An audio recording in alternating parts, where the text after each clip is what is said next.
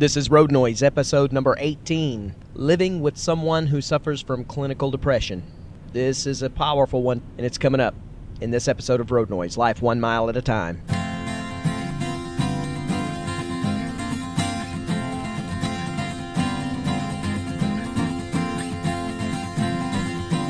Hello again, and thanks for joining me one more time for Road Noise Life 1 Mile at a Time. I'm your host, Michael Blackston, and you're sitting in the passenger seat alongside me as I commute to and from work all over the southeast United States. If you're hearing something under the sound of my voice, well, that's just the noise of the road. That's why we call this show Road Noise, because it was kind of a clever way to answer the question of why I couldn't get that noise out from under the sound of my voice in post-production. Hey, we'll call it Road Noise and everything will be good. They'll understand and it'll work and it'll be great. My wife thought it was clever and she thought it was cute and actually used the word charming, I believe, when she was listening to the tests. So that's what you're hearing. I hope you enjoy this podcast, and if you do, tell your friends about it. We are going to talk today about a couple of different things. First of all, if you are new to the show, this is a life journal podcast. My name is Michael Blackston, as I said before, and this is my life journal. This is me talking to the future, well, the present and the future, to listeners now, and it's something for my family and my children and grandchildren and their children and grandchildren to have, hopefully, that they'll care about on down the line from me. And also, it's for your benefit. Now, there have been a couple of things that I wanted to change. This has been an interesting couple of days for me. This week started out at the end of the week for my work week. I didn't have to work except Thursday and Friday. I was supposed to work on Wednesday, come home for Thursday, and then work again on Friday. But the company that I was going to be working for on Wednesday called and said, could you come on Thursday instead? I said, that'll be fine. I knew I'd have a lot of driving around to do all at once if I did that, but that was okay. And I said, that's fine. But then when I got to the place where I was going to be doing my etching job, they told me that there were 2 more color portraits on the stone than they had anticipated, which meant I was not going to be able to get that job done in one single day. That meant I was going to have to reschedule, because this was in Winsboro, South Carolina, and I was going to turn around and drive all the way to Birmingham, Alabama on today, which is Friday, while I'm recording this. And I had to reschedule the Alabama trip, which was okay. I'm supposed to go to Alabama next week anyway, so I'll just add that job in there. But it was kind of a mess. But before I got to the job on Thursday morning yesterday, I recorded episode number 18 of Road Noise. Well, Michael, I think you just said at the intro that this was episode number 18. You're right, it is. I have scrapped that episode that I recorded, at least as an official episode. It is going to be released as a bonus episode. It's all about how to start your own blog. And the reason I scrapped it was because as I started listening back to it in post-production and cutting out the ums and the uhs and stuff like that, and just doing the things that I have to do for post-production, I was listening to it and I just didn't like it. Well, let me take that back. It wasn't that I didn't like it. It was just that I didn't like it for a Road Noise normal episode. The first thing I did was I told you in that episode, and I'm going to tell you now, that I'm going to be trying my best to keep it as close to 30 minutes from now on as I can. I think that's a good time for you to listen to me prattle on about my life. Now, this episode will probably be longer because it's got a lot of content and I've got a lot to say about it. But a normal episode, I'm going to try to keep in the ballpark of 30, I imagine it may go closer to 45 minutes, but I'm going to try to keep them to about 30 minutes. And we'll see how it goes from there. And I also mentioned that I'm trying to keep things topical in a way that it's not just me talking about things you couldn't possibly be interested in. Yes, I'll talk about things that I have experience in and they are parts of my life, but at the same time, there's something that you can come away from the podcast at the end of it and say, wow, I learned something from that. I can apply that to my own life. And so I really want, I want this podcast to be something of a journal and an audio diary, at the same time, I want it to be valuable to you. And that's why I went with the whole blog topic. And that is important to me, but just listening to it, it just ended up sounding a little too, I guess what I'm trying to say is I wanted it to be more conversational. And that one just wasn't. So I'm releasing it as a bonus episode. So what about today? Today we're going to get kind of heavy, but it's something that is on my heart, and it is going to be conversational. I'm just going to tell you about my life dealing with this particular topic. And I want to say right from the start that I did ask my wife before I did this, as I was coming up with ideas for this podcast. I asked her if she would mind, first of all, if I ventured into this topic, and second of all, if I ventured into it, did she want to be with me as part of the podcast, or did she just want me to go ahead and do it by myself? Did she trust me enough? Because this is a very personal topic for she and I. She and I, is that right? Me and her, me and she, whatever the correct grammar is for that. For us, it is a very personal topic, and it's the topic of clinical depression. We have a lot of experience in this now. Kayla and I have been married for almost 21 years. In March, it will be 21 years. And the first half of that, maybe a little more than the first half, but I think it's been about the first half of it, somewhere close. Kayla and I had issues because of what we found later turned out to be that she suffers from clinical depression. Now, I'm a very positive person. I'm upbeat. I'm always wanting to be the guy that makes you laugh. And even if I'm hurting, if I'm bleeding from every pore of my body and you ask me how I'm feeling, I'm going to tell you, I'm all right, I'm good. Let's laugh. Let's have fun. That's just me. I'm a very positive person. I don't deal well with negativity. And from the time Kayla and I started dating, I used to say she's just a negative person. And to be honest with you, it kind of baffled me how I fell so madly in love with her.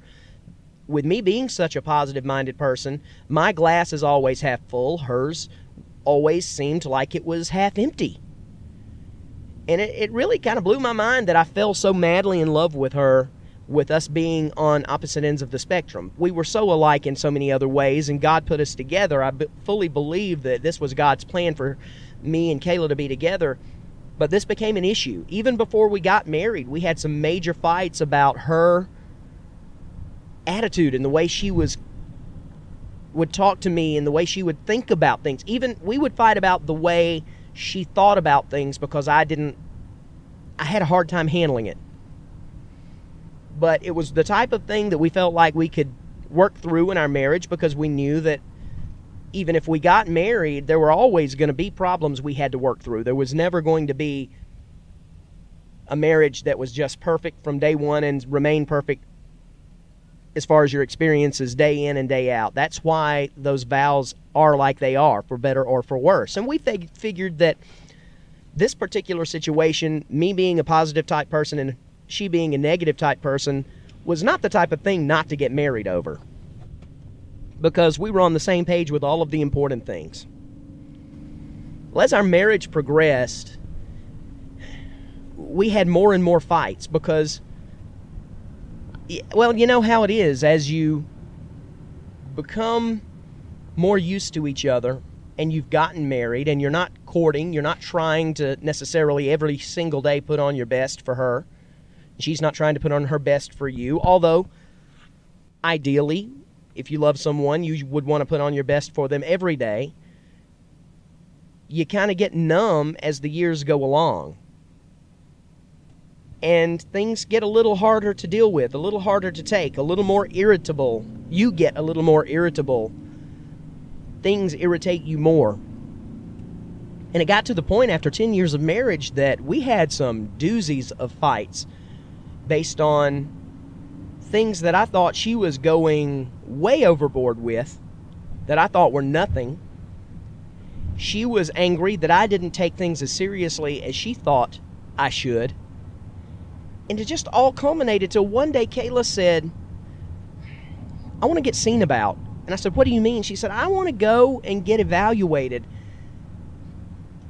She said, I have a family history of clinical depression. I want to see if all of these symptoms that seem to point that way are accurate. And I don't want to self-diagnose. I'd rather go to a professional and be diagnosed and find out whether I suffer from clinical depression, because really, most of the time when I feel the way I am that have caused so many problems in our marriage, and let me back up and say that she and I have always had a great marriage. It's never been that we were on the cusp of divorce or anything like that. It's just there were things that rubbed us raw, and if you are someone who has clinical depression and it's undiagnosed and you're just living with it without any help and you're just trying to slog through the mud of it all by yourself with no help, it gets very frustrating and very stressful, and it can start physically affecting you. And she was starting to feel some of those physical effects, high blood pressure, all kinds of different things, and she knew she needed to go be seen about and make sure that she wasn't suffering this and hadn't all her life had these feelings due to clinical depression. She went and got looked at, and that's exactly the diagnosis from the professionals, was that she suffered clinical depression. And like I said, it didn't come as any sort of a surprise to her, because she'd had some of that in her family. She'd always known a little bit about that here and there, but it wasn't anything she really thought of as herself.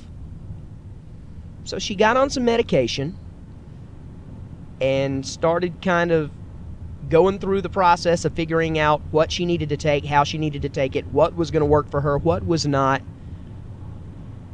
And let me tell you that from the moment we got the diagnosis and the moment she started getting good, honest, professionally guided medical attention for her clinical depression, it completely changed our marriage.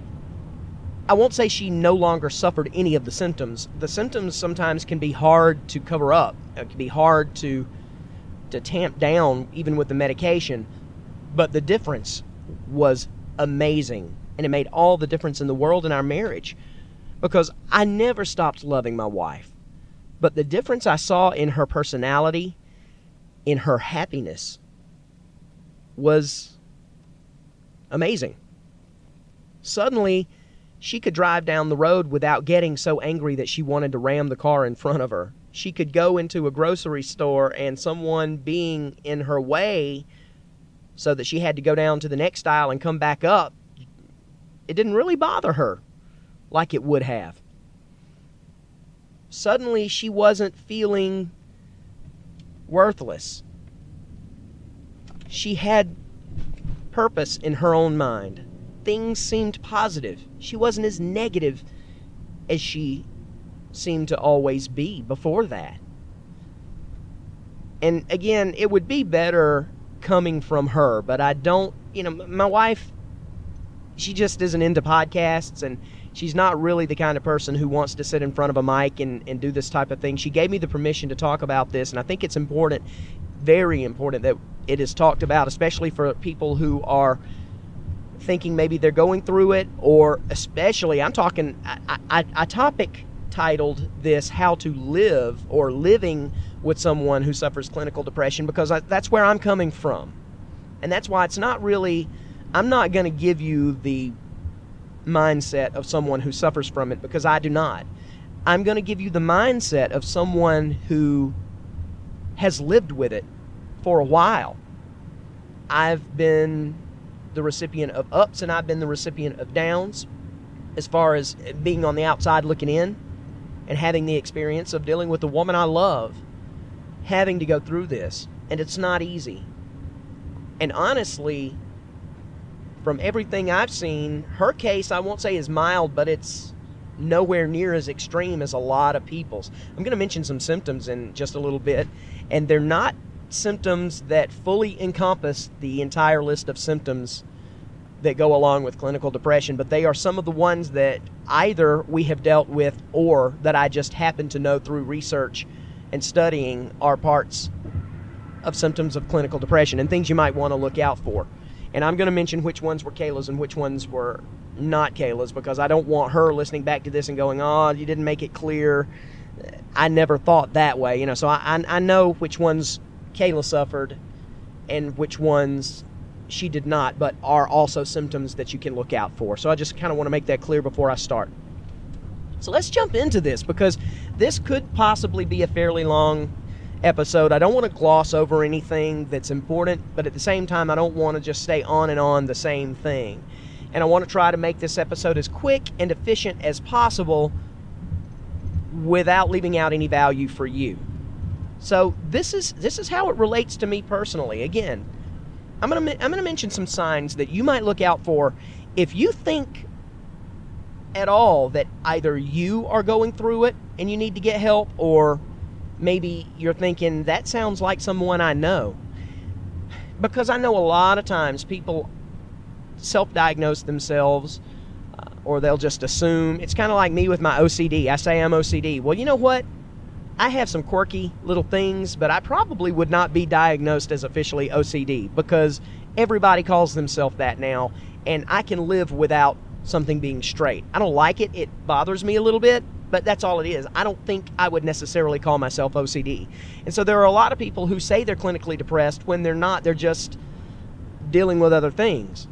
So what I want to suggest later on will be about how to go about figuring out if you really are someone who suffers from clinical depression. So please at least stay with me through this because it could be important to you. So if you or someone you love show these signs, it might be something to think about. And it's not necessarily one sign or all signs. They can be any number, a mixture, mashup of these. But some of the signs to look out for: somebody might want to stay in bed all the time. Not only do you feel tired all the time, but you just don't feel like getting out of bed. It's hard to make yourself get out of bed. Look out for that if that's something that describes you or someone you love. Also, mood swings, massive mood swings. 1 minute they're fine, the next minute they're crying or just seeming depressed. Exceptionally impatient. So far, those first three things have described the symptoms that my wife has suffered. My wife, since I've known her, has been exceptionally impatient, to the point that if whatever she needed or wanted wasn't done half a second from the moment she mentioned it, she got not only irritated but angry, really angry. So that's why I put the word exceptionally impatient. We all get impatient nowadays, especially in this day and time where everybody wants the fastest internet speed and stuff like that, and there are too many cars on the road. Everybody talks about having road rage. I'm not talking about your normal stuff that we deal with as a culture. I'm talking about exceptionally impatient. And if you experience it, then it will hit you like a ton of bricks. You'll know exactly what I'm talking about. Sad without knowing why. This is another one that my wife does suffer when she's having a bout of clinical depression symptoms. Now, this next one is not anything Kayla has suffered, at least. So she's told me that she has not, and I do believe her. Suicidal thoughts. If you know someone or you yourself think about suicide a lot, even especially if it's something that is considered, that's definitely something you want to talk to somebody about, a sign you want to look out for. Kayla never went that far or had that problem, but it perhaps one of the reasons is because we did eventually catch it and figure out how to help her manage it. Feeling worthless, however, is something that Kayla still struggles with. That's one of the symptoms that comes up a lot. Even when she's on her medication, she'll feel absolutely worthless. And I'll ask her why. Did something happen? No, I can't tell you why. I just don't feel like I'm worth anything. It kind of goes along with being sad without knowing why. It's just they can't tell you why. There's no rhyme or reason for it. It's just the way they feel. Emotional eating. Now, this could be a symptom of a lot of different things, not just clinical depression, but it is definitely something that people will try to, the self-medication that I've told you about, they'll try to fix how they're feeling bad by eating, and it comes across from an emotional state of mind. So emotional eating is something we want to look at. And then, of course, again, now, Kayla never hurt herself, but self-harm, things like cutting, anything that would cause harm to them, that's not going as far as suicide, but they're doing damage, physical damage to their bodies. If you're doing that, or you know someone who's doing that, that might be a sign of clinical depression, among other things. If you see that, obviously that's serious and needs to be taken care of and looked into whether it's from clinical depression or not. But those are just some of the signs. I'm going to read through them once again. Somebody might want to stay in bed. They have mood swings, exceptionally impatient, sad without knowing why, suicidal thoughts, feeling worthless, emotional eating, and self-harm. Those are just some of the symptoms that I've come across. I have a feeling there's probably a list a mile long of these, a bunch of stuff that I didn't mention. And if you do feel like you would like to mention some of these or have something to say about this, for one thing, Road Noise, I would love for it to be a sounding board for you. If you don't want anything mentioned on the show, just all you got to do is say it in the voicemail or in the email that you don't wish this to be talked about on the show. But if you need a voice or need an ear to listen to, you need to vent to somebody, I'm okay with that, and I will go ahead and give you our feedback. Email address is feedback@michaelblackston.com. That's feedback@michaelblackston.com. That's new, by the way. I just started that, but that's where I want you to go to from now on. Also, the voicemail number is 706-389-0401. That's 706-389-0401. So if you ever feel like you need to talk something out regarding this type of thing, I'm not going to answer the phone. That goes straight to a voicemail, and I'm not going to reply right the second you hit send, but I will reply to you, and I will be an ear for you, and it's somebody, I will come at you as someone who has been there, as someone who has loved and does love someone who suffers from clinical depression. So I have experience in this. So here's what I want you to do. And again, I'm coming from someone who does not suffer but is madly in love with and lives with someone who does suffer clinical depression. If you recognize some of those symptoms and you say to yourself, I've never understood why, but you know what, maybe that's something we need to look out for, that's what I want you to do. I want you to go seek some professional aid. You need to keep in mind, clinical depression is a chemical imbalance of the brain. It does not mean you're crazy. What it means is, I can't remember what the name of the chemical is that your body produces that creates happiness and thoughts, but there's a chemical that your brain produces that balances out your negative thoughts with your happy thoughts. And when your brain creates the chemical more of the negative than it does of the positive, you have an imbalance, and you feel more negative, you feel more depressed, you feel more worthless, because your brain is producing more of that chemical that creates those feelings within you. Now, I understand we have minds and things make us sad, but I'm talking about your everyday go-to attitude. If it's more negative because of this chemical being produced more of on that side of the brain, or in that, scientifically, I'm not sure how it all works. I just know that the chemical that is produced that makes you feel good and makes you feel happy is less than the other. What happens is when you get a medication, it balances out. And that's what the doctor's supposed to help you do, is balance out. You don't want to feel so happy that things are dangerous. You don't want to feel dangerously happy either. You want a good balance. You want to be able to be realistic, but at the same time, you want to be happy. You want to be able to handle things the way your body and brain was meant to.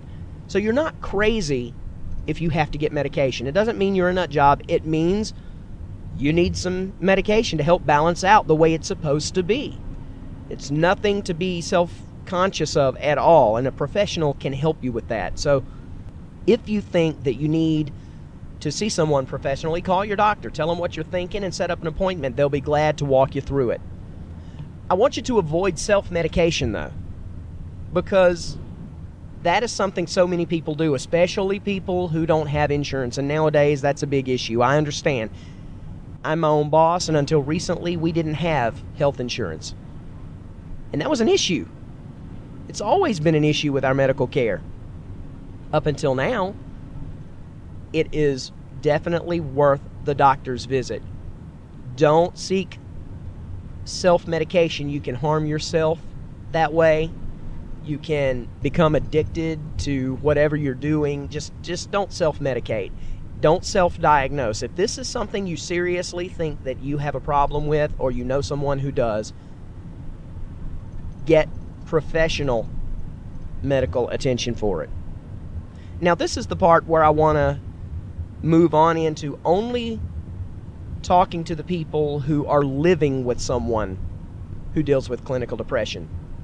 Because up till now, this could have gone both ways. This could be something that you're listening to because you suffer from it, or as a listener you're thinking, that might be me. Or it could be somebody who just lives with someone who suffers from it. But now I'm going to be specific, talking to those who are in my shoes. You live with someone who has been diagnosed as clinically depressed. Or even if they haven't been and you suspect it, you can go ahead and start adding these attitudes to your relationship with this person, and it will go miles to help it. And I wish that 20 years ago we had known what we know now. And these are things that you really, honestly, whether the person you're dealing with has clinical depression or not, this is the way, really, as people who live with each other, we should be behaving towards one another anyway. This is kind of a breakdown of the golden rule when it comes to someone who is having emotional issues. So if you suspect or you know someone is dealing with clinical depression and you need to have a relationship with them, here are the things I want you to keep in mind. And this is very important because this goes to their well-being and your well-being, because it will make you feel better as well. First thing you want to do is do not react negatively when you are on the receiving end of an attack. In other words, if someone is suffering a bout of clinical depression and they're kind of you're feeling like you're the punching bag, try your best to not react negatively. I'm not saying you need to be a doormat. I'm not saying that at all. It needs to be addressed. You can't just take punches and never address the situation. I understand that. But at the same time, you need to be aware of where it's coming from. 9 times out of 10, with clinical depression, a lot of times, it could be 10 times out of 10, it's not coming because they're trying to be mean to you. They don't hate you. They don't dislike you. They can't help it. It's almost an uncontrollable thing. They don't realize they're snapping at you when you talk to them. You ask a simple question, you get snapped at for no reason. Try not to have that knee-jerk reaction to where you snap right back. I wish I'd known this a long time ago, and I need to be better at it now because I'm still not great at this. So I'm kind of preaching to the choir with this. Try to be understanding and not react negatively. All it does is make them feel worse, it makes you feel bad, and it creates a barrier between the two of you that is hard to break down. And when that happens, one of the ways you can do your reaction or lack of reaction to a negative situation like that is just to be quiet, or calm at least, and avoid accusatory remarks or digs. One of the things, and I still do this from time to time, and once it's out of my mouth, I think, Michael, why did you go there?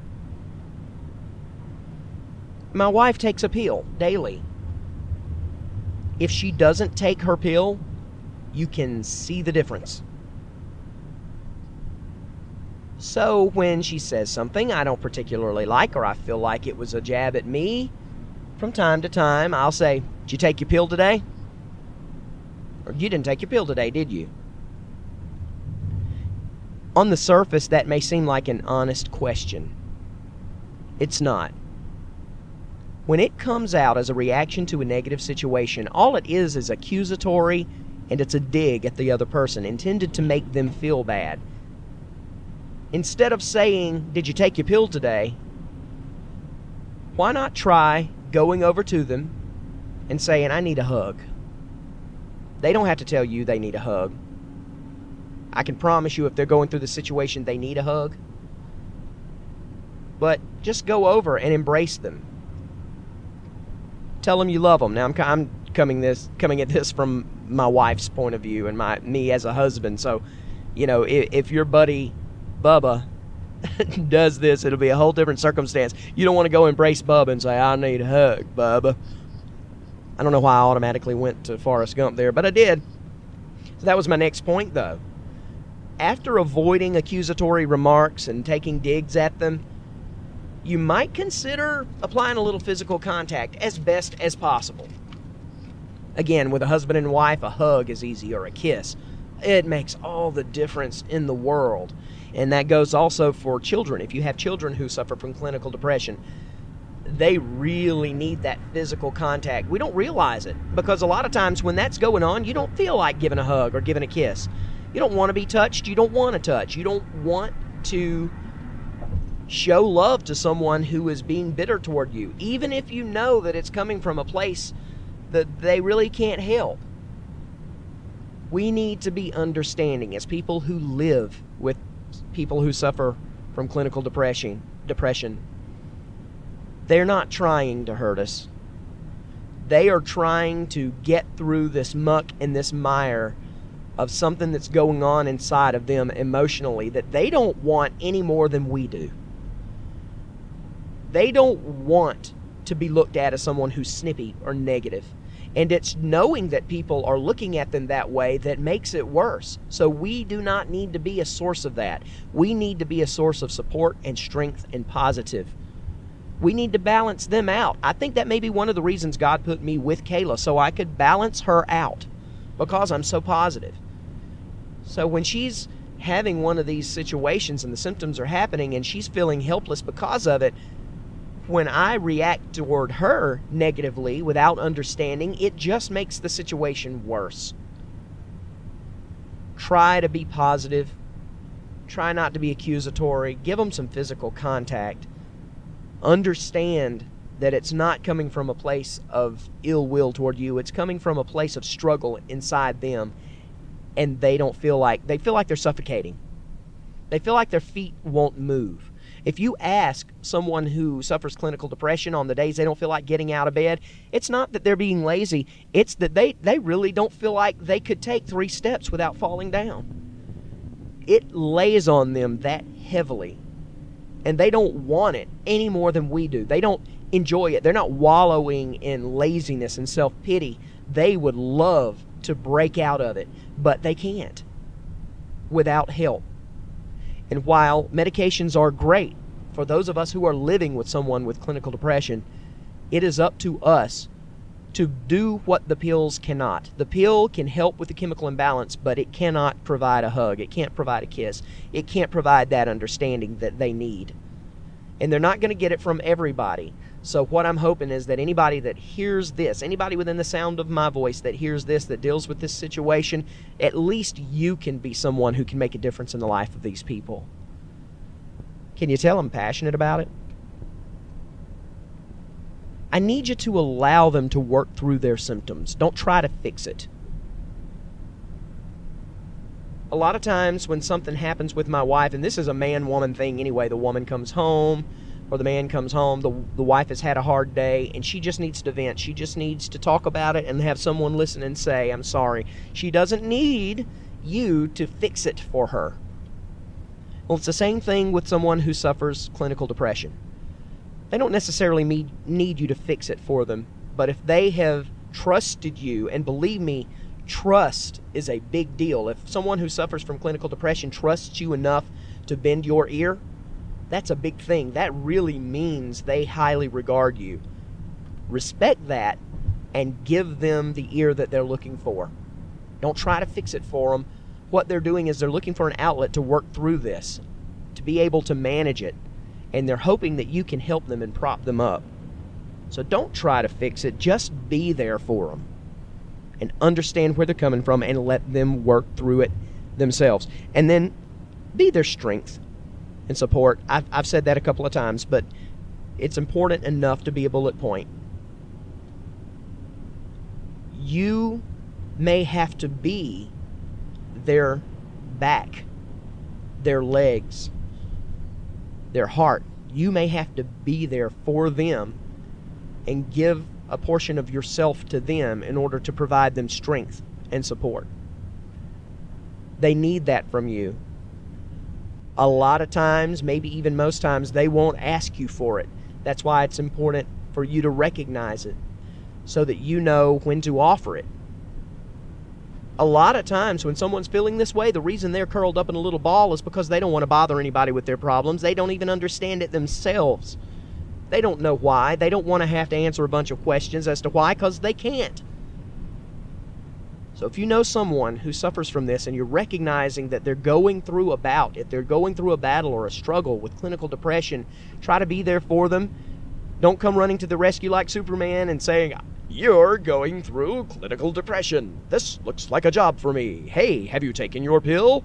Here, let me fix that for you." That's not what they're looking for. When you recognize a battle, you step up to the front. You say, "I love you. I'm here for you. Do you want to talk about it? If not," say, "Okay. Do you want me to stay here with you? If not, okay, let me know what I can do for you." And it's not always going to be somebody curled up in a ball. I mean, we're talking about the symptoms can materialize in any sort or any myriad of different ways. It's just whenever it does materialize, you recognize it, you understand it, and you come at it from a position of love, not from a position of defense. I hope this has helped you.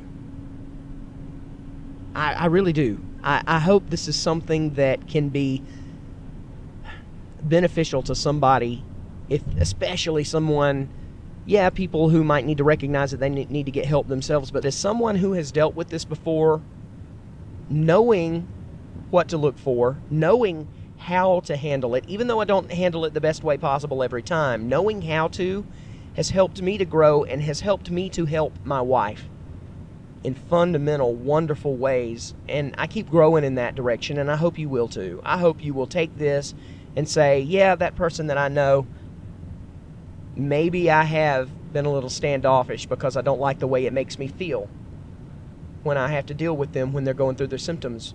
Instead, maybe you're telling yourself now, no, I want to understand and I want to be that person that can be the shoulder of support. You'll get a blessing from it, and you'll bless them as well. That's this episode of Road Noise. It's episode number 18. If you've got something you'd like to tell me about, I really would love to hear your stories. I would love to be a part of your life and get a relationship going with you. But to do that, you've got to get in touch with me. Now, I've got a new email address. The old one still works, but I'm not really checking it. I do have a new email address. It is feedback@michaelblackston.com. That's feedback@michaelblackston.com. You can go to michaelblackston.com right now and read my comedy blog. I'd love to see you there. Leave a comment. And you can also catch us at roadnoisepodcast.com and facebook.com/roadnoisepodcast. I have a hotline you can call as well at 706-389-0401. And like me on Twitter, or follow me. Not like me, follow me on Twitter at EverythingArts. So until the next episode, I'm Michael Blackston. Thanks for riding along with me in the passenger seat, joining me on my commute for Road Noise as we learn to live life 1 mile at a time.